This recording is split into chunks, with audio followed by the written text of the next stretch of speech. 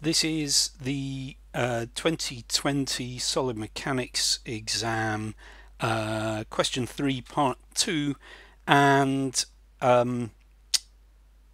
it's a torsion type question about power transmission in shafts. So that's the important thing that we need. You might just want to screenshot the question, and then I'll remind you that in questions about torsion you probably want to go to the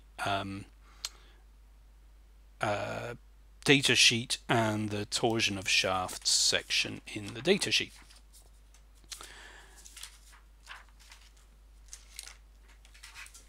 Okay, so we're told it's always worth just drawing the shaft so you know exactly what you're dealing with. The diameter, it's a solid shaft, or at least we're not told it's not, so I'm going to assume it is.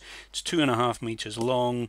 It's 30 millimeter diameter, so that's kind of that dimension.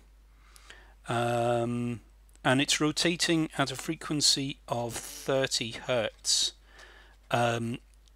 Hertz is the number of rotations per second, and I know that we actually tend to want the rotation, or the formula in the formula sheet is given either in radians per second or in RPM.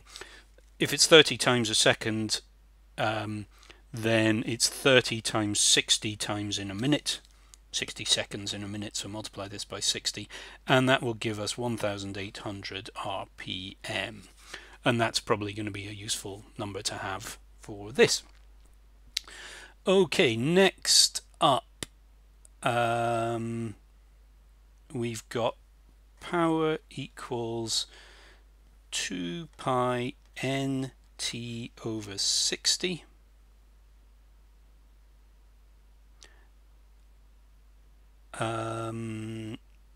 Which equals 2 pi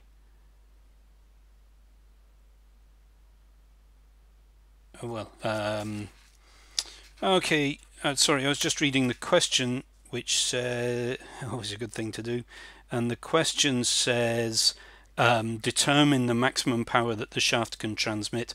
So what we need to do is find the maximum torque that the shaft can transmit, and then from torque we'll be able to translate to power because we know N. So let's also write down the torsion equation. T over J equals tau over R equals G phi over L, and I'll remind you that you can pick any pair here. So you can cover up that and say torsion over second moment of area, polar moment of inertia, whatever J is, equals shear stress divided by radius, or you can cover that up and say torsion divided by J is shear modulus times twist angle divided by length. So we can have either of those.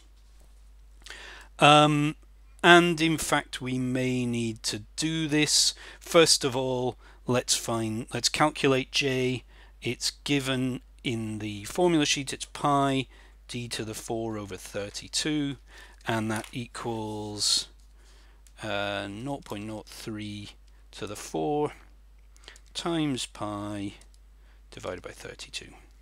7.95 times 10 to the minus 8 meters to the 4.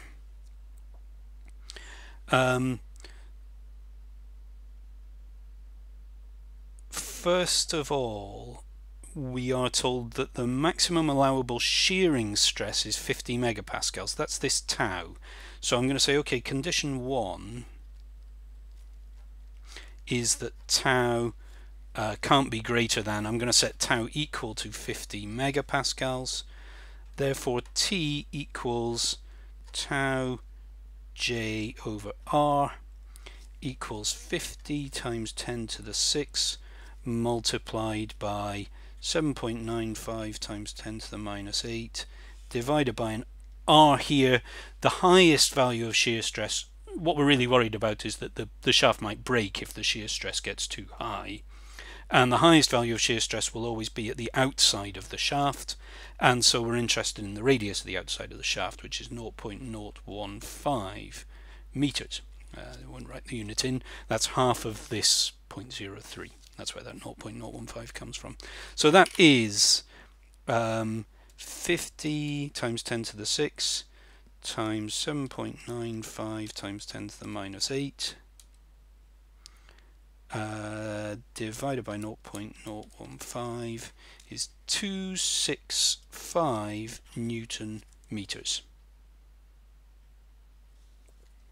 So that's one of our conditions. That's the maximum torque if we don't want to have too high a shear stress. Condition 2 is that phi, again, the maximum twist angle is 7.5 degrees. To convert from degrees to radians, you multiply by pi radians is 180 degrees, so you multiply by pi and divide by 180.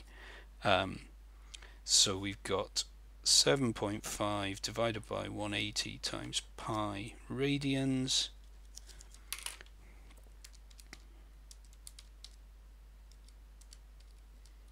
which is 0.131 radians. And that's our maximum twist angle. And just remember that the twist angle in the torsion formula is given in radians.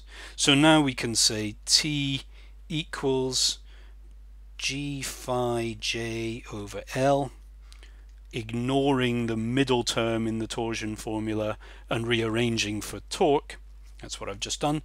So now T equals G is 77.2 times 10 to the 9.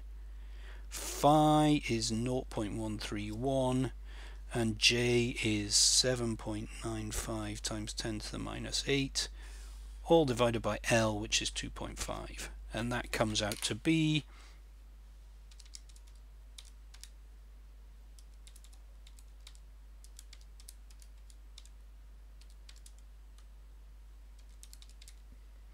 3 to 1.6, I'm going to call it 322 Newton meters.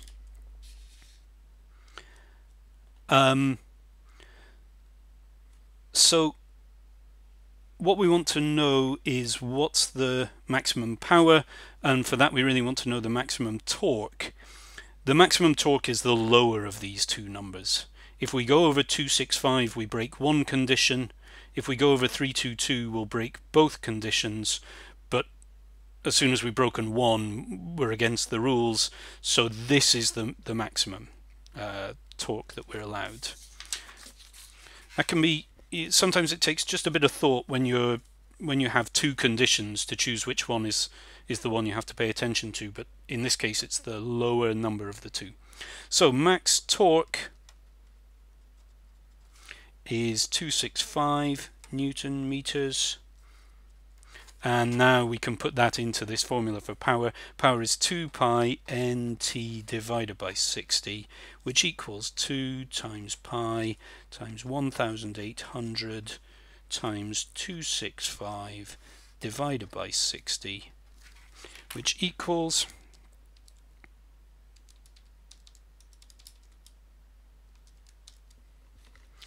49951. I'm going to call that 50,000 watts or 50 kilowatts.